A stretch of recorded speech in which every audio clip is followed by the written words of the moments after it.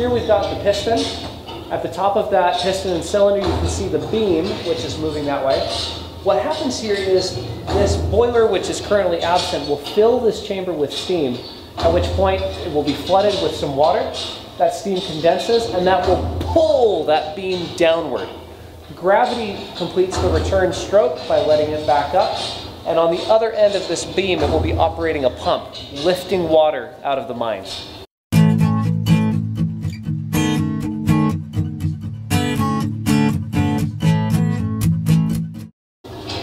This thing gets something like a 2% efficiency rate. It's obscenely low.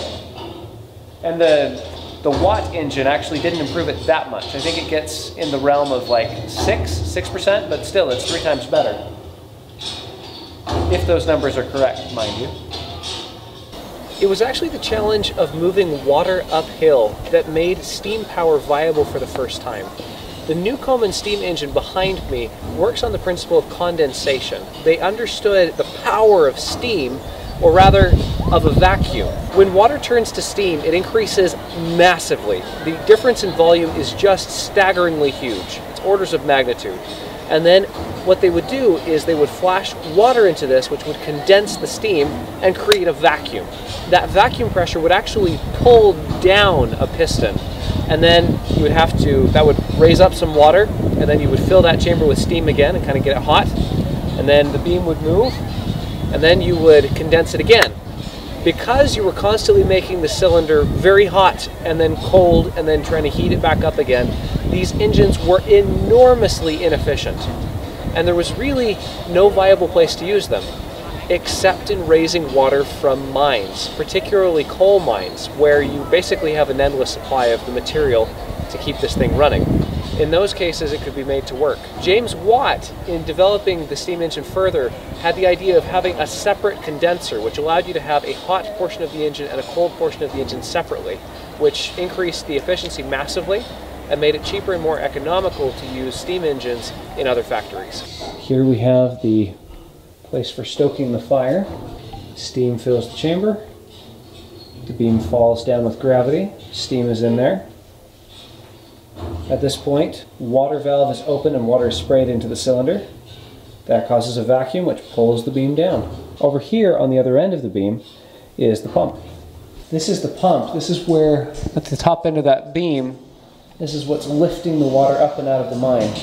One thing about this piston that I find just so fascinating is, again, that vacuum principle, because it's the total opposite of the way the engines work in your car. At least in terms of, you know, instead of pushing with an expanding, exploding gas, pushing a piston along, instead we're pulling it down with a change in pressure. So, I mean, it's the same. Just forces coming from the other end. It's just so interesting to me that the concept was to use suction. We understand suction. That's an idea from this time. They're doing experiments with vacuum pressure and realizing, oh wow, you can get a lot of force with a vacuum. That's an impressive thing. And then the idea of, you know, sucking water out of the mines.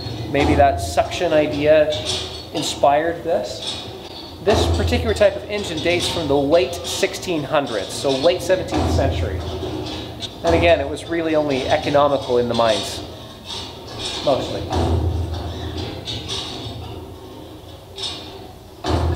For me, the most fascinating thing about steam power is how late in the game it comes. Having a mode of power that doesn't rely on the weather, like in wind, or doesn't rely on your geography, like water, the advantage of being able to have a power source that isn't dependent on those things is huge. Also one that isn't dependent on your muscles, which, you know, have an upper limit that's pretty easy to reach and exhausting to reach. But the technology to build a steam engine actually came way earlier. The ability to make, you know, a cylinder, okay, we can do that.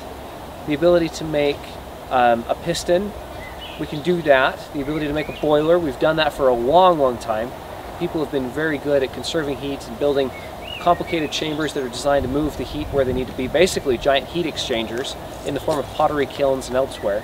You know, the Greeks in the 1st century AD were experimenting with steam engines as near as we can tell. Hieron of Alexandria built a desk toy called the Aeoliophile, and that's basically all it was used for. It spun around with jets of steam, and His contemporary said, "Bravo, what an excellent desk toy." Of course, there's no use for that.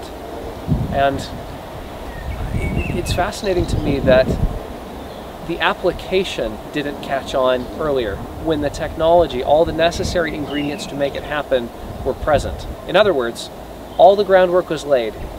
The part that was missing was the idea. This is actually very similar to wheels in the Americas.